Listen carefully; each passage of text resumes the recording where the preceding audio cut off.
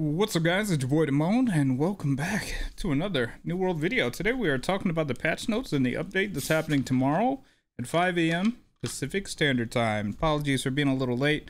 I just got back from the gym, got the notification at the gym. I was like, shit, I need to hurry up and finish the workout so we can come home and talk about these patch notes. But as you guys saw in the thumbnail, there's some big goddamn changes, and we're not going to talk about all of these because that's a lot of freaking changes. I will post the link in the description to this entire list if you guys want to go through this. What we do want to talk about is some big things that they have changed, starting with this one. So for tier 5 items, named items, that used to drop between 500 and 600 gear score. So, you know, back in the day, used to, let's say you get the chocolate cookie, right? But it'd be like a 515 because your expertise was low. And then you'd have to like use your umbral shards and crap to level it up. That's gone. Okay. So how they've done it is they set these named items to always drop at 590 regardless. So that way, since you're going to be leveling up your expertise anyway, if you want to use these named items, you can just use them right away and stick with them until you get to 600, 625, so on and so forth. I think this is a huge change that is going to make things very convenient for all of you guys moving forward. Next up, we're going to touch on the gathering, which is also a very big deal. So they've added the young cacti, mature cacti, and you know, all that other stuff from Brimstone Sands. A big change though, guys, is ironwood is now 150 instead of 175. Okay, orichalcum is also now 150 instead of 175, and lodestone is now 75 instead of 105. Now, if you guys haven't seen my video that I made like 2 weeks ago, where I was talking about these are some things you wanted to do. Lodestone, you wanted to make as much money as possible. Hopefully you guys did, especially with the change to the economy that's getting ready to happen with Brimstone Sands dropping. Hopefully you guys also made as much money as you can on the moats as well, because you guys will soon find out with legendary tools, moats are going to be freaking everywhere. Okay, now aside from that though, these changes are huge, especially with the revamped progression system that you guys will be experiencing tomorrow morning. The reason why again this is so huge is because it was already insane how much faster leveling your professions are. So now, since they've reduced this value and it's easier to actually start getting to the highest tier material, it means that it's also easier now for you to start crafting the best stuff in the game. Now, as you get into this, there's some other stuff that they've added in the game, like shouts out to this guy on Instagram. He sent me a message talking about how you could basically get like almost entire full gear sets from, you know, farming the new dungeon if you guys need to catch up. But there's a lot of stuff that is going to come into play for you guys. Also, I wanted to mention here that aloe gel is a thing that you guys can get from aloes. Aloe gel can be used in place of hyssop. Okay, and when you gather the cacti in or the aloe in Brimstone Sands, it gives you the gel and water at the same time, so it saves you a trip. Now, they've added some other miscellaneous things like showing more debuffs on an enemy, so now it's easier to see what debuffs are present, because, you know, before it only showed like 3, now it's up to 5. Because I hated like as a tank before in dungeons where I couldn't tell if the enemy had attack break or like rend on them or any of that. But now, since they've increased the amount of debuffs that you can see in a PvE standpoint, it's going to make it easier to traverse through certain things. So on top of that though, the major features, obviously we got the Brimstone Sands, Indian Expedition, revamped starting experience, which, I mean, I don't know. I know a lot of people are waiting till November 2nd to experience this. But for those of you guys who are thinking about starting brand new on a new server, or if you guys just want to start new now, you guys are in for a treat. Now, Night Vale Hollow is going to be available as well. So if you guys are going to be doing the Halloween event, or for my old heads, my veterans that are coming into the game and you guys want to just get the skins and then just be done with New World until November 2nd for the fresh start, that's definitely a good idea. They're also adding the Great Sword, Heart Gem abilities, which are basically like the new ultimates. You guys will be able to access that via story quest in Brimstone Sands, so make sure you guys knock those out.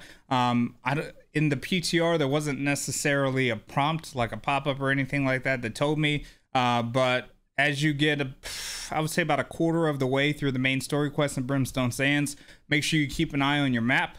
Because it will be closer to the northeast side of Brimstone that the quest will appear, and then you guys will be able to knock that out. It's a pretty fun quest too. So as you go through this, guys, there's some other general changes.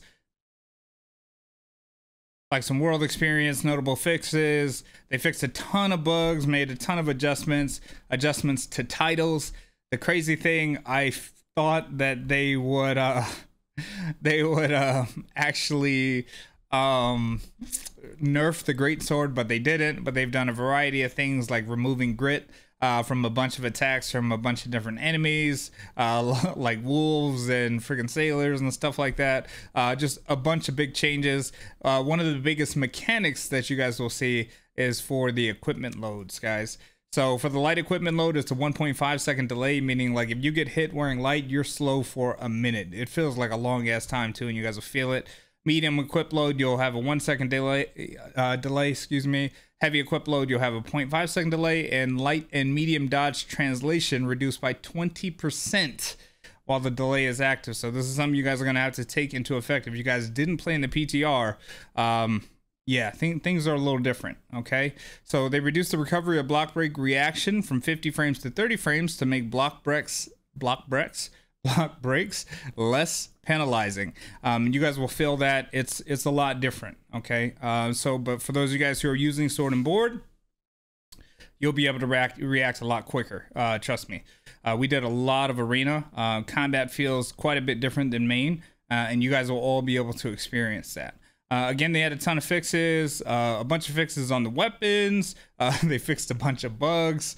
There was some stuff with like the fire staff that like kept on stacking the damage procs on a flamethrower. But there was quite a few adjustments in the weapons that you guys will probably want to see. Like for the musket, they added a cancel window for stopping power to trigger after the effects. After the shot's reload begins. This should be more in line with the other weapons' ability cancel windows. And they also touched on the rapier. They said that we found that the rapier is primarily used as a pocket escape weapon, which it always has been, which was never its intended purpose. They said they want players to use this mobility to gain tactical positioning in combat, not to run away.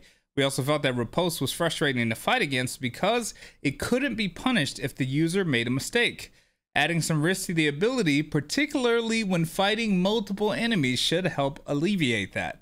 They said they'll continue to look at the rapier and make changes as necessary. So check this out. Allegro and Breathe in will no longer trigger immediately upon activating the ability.